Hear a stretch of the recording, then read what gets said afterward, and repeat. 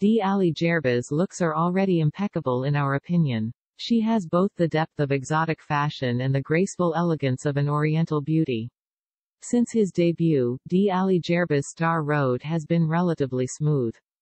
Dilireba has always appeared in everyone's field of vision with long hair. I have to say that Xinjiang people not only have beautiful hair, but also have a lot of hair. So what does it look like when she cuts her hair short?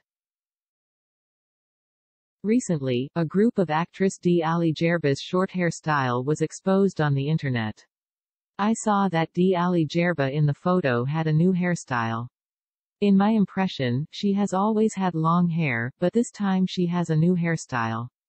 A hairstyle similar to Bob's short hair, the whole person looks like a lot of changes in temperament.